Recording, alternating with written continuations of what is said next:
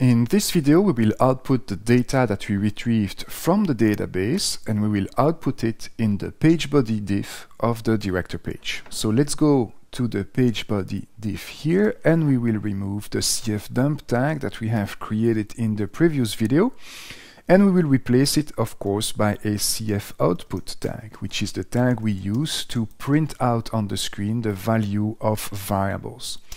Now, what do I want to print out on the screen? I want a title. So for that, I need an h1 tag of the HTML that I open and close. And inside the h1 tag, I will use those two hash signs to tell CoFusion that this is where the data, the value of a variable has to be outputted on the screen. And I will take something from the RS page record set. So this has to be the name that you gave to the CF query tag. You see RS page here corresponds to what I want to output here in the h1 tag. Now inside RS page I have the title and I have the content. At that location here in the h1 tag I need the title. So I will write dot, and here CoFusion Builder helps me, dot FLD page title. I will do the same with the content just below the title, so double hash sign to tell CoFusion that this will be a variable that needs to be evaluated, that needs to be processed, and I will take from the RS page, so from the same record set, I will take now dot the other field, the page content. When I save and run the page, you see that the page content, the title here, then the content with even a picture, is correctly displayed on the screen in the main area of the page. Now, very simple, what you need to do is the same procedure for the other pages of the site. So the procedure is very simple. You will select here that CF query and copy it with the Command C shortcut on the Mac or the Ctrl C shortcut on Windows.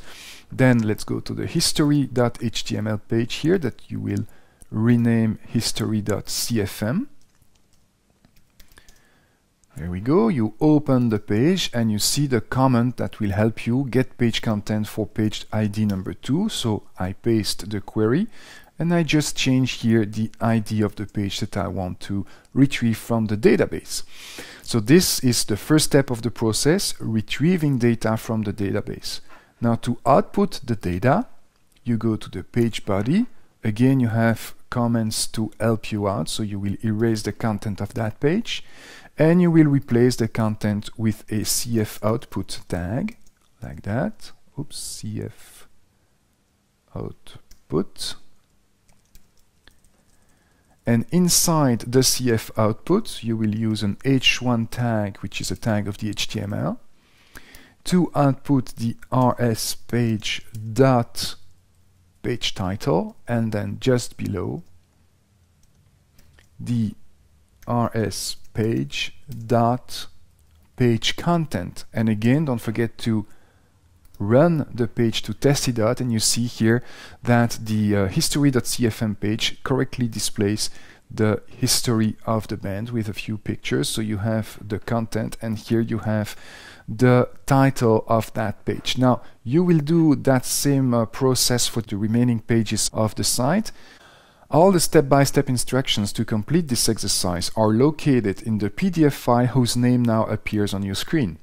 Take your time to do this exercise and to get used to this procedure, and I will meet you in the next video after you finish that exercise to show you some more CoFusion tricks when outputting data on a web page.